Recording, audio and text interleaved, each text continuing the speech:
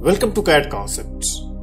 We will explore 15 Lisp area automation. We will explore different method to find out area fully automatic using Lisp routines in AutoCAD. So, without wasting time, let's begin. Number 1. Area to table. We'll take this plan P line, okay? Let this here. Now, I want to take out area in table for this P lines, okay? Type AT. Starting number 1, click over the point to get your table and click repeatedly inside close P line. This is okay. Hit enter. You are getting table with serial numbers and area. Just by clicking over the P line, you can simply extract your area statement in table. Same as it is, let this AF. Select output folder. Click inside. We want to take it out. Text field as a notepad. Hit enter. You are getting area table in notepad with serial number. So, this Lisp routine will help you to find out area for any close P line into table. VLX. Number 2. Dynamic area. This P line we have. We will take it out. Dynamic area checkout. Okay. Let this DYNAREA and randomly by dragging over the P line, you can check out area and perimeter both in one time. Just by dragging inside close P line, you can check out both area and perimeter. Means if you have multiple P line, you want to randomly cross check. This is the perfect way to check out both in one time using this VLX file. Number 3. Area Excel. Let this here. PK area command. Excel sheet will automatically open, okay? Nothing you have to do. Just let this here. Click inside P line. You will click here. Area will add in Excel sheet. So, this will give you serial numbers, area, both in Excel sheet just from clicking inside AutoCAD P line, and you can simply save this Excel file. Number 4. Multi-unit area. Let this here. We'll take multiple unit area. The short key ACL. What you do? Provide decimal digit 1 only. Select all the P line and click here to get your multiple unit area in square meter, square feet, acres, hectares, cents, kilometer.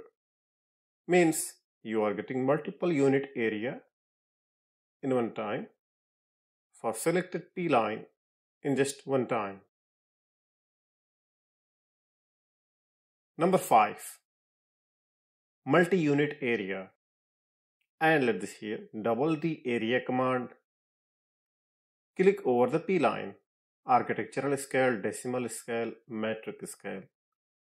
You are getting multiple unit in one time just by clicking over the P line. Same let this here also. You will click any P line.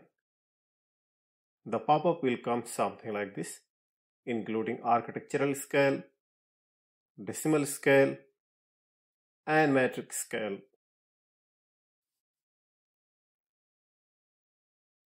Number 6. Area division. We will divide this P line, okay? ADIV command. Select your P line and let this point where you want to take new division as a rectangle here. Now you see here, you are getting separate rectangle. Let this one You want horizontal or vertical, go like this. Same here also, and go like this.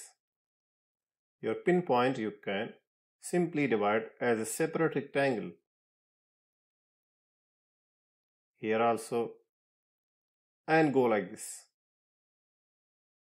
Number 7, P-line area text scale. We will take here, okay. Let the CAR command, click inside. Then click again to get your text. Okay. And go randomly like this. Means you can choose your text scale. Click inside, click again, and choose your text scale by dynamic movement. Click inside and place here. Click inside, place here. Means you can choose your text positioning including text scale both in one time. Number 8, P-line area text. How we can take it out? P-line area text. Let the simply PA command. Click over the P-line. You will get particular P-line area. Same here also. As much as you want, you can simply click over the P-line and you will get area something like this. Same as it is. Let this PLO. Select your P-line. Click inside. Enter text height. You have option to choose your text height. PLO. Select your P-line. Click inside. Choose scale. Select your P-line. Click inside and choose scaling. Means you can simply choose scale and pinpoint for your area in text. Number 9, P-line area perimeter. Let this FA command. Click over the P-line and take your leader point. Area and perimeter both you are getting in one time. Click over the P-line and take your leader point. Same here also. And same here also. This way you can simply place your area and perimeter including leader point.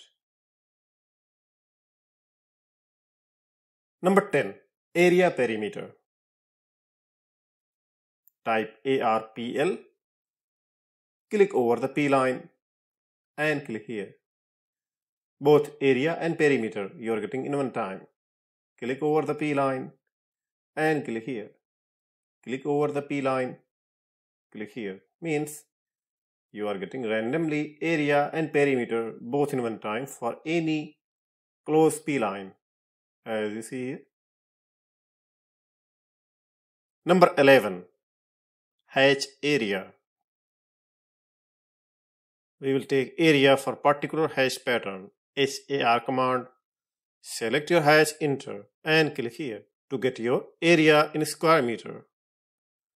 Select again, click here. Same again, click here. Means as much as hatches you have, you want to find out particular hatch area in square meter. This is a perfect way to find out. You want all, select all and click here. Number 12, area meter to feet. The short key M2F, okay. This area in square meter we have. M2F command. Click over the square meter area and click here. Means you don't require any conversion. Click over the square meter area and click here to get your square feet. Click here and get here. Means you can automate your area conversion from square meter to square feet. Click here and click here. As you see here, in just one time, you are getting your square meter to square feet. Number 13, area meter and feet. Let this here. AMF. What you do, click over the P line, and click here. You are getting area in square meter and area in square feet, both in one time. Click over the P line and click here. Click over the P line and click here. Same as it is, click over the P line and click here. Number 14, area conversion. Let this here, CNV command. Click over the text. Now provide your existing unit. As we know, this is square meter, type M. This is okay. Now provide your output unit. We want meter to feet, right? And click here. So from square meter to square feet, we are getting in one time. Same as it is, click over the text. Provide current unit. Square meter, M. We want in mm.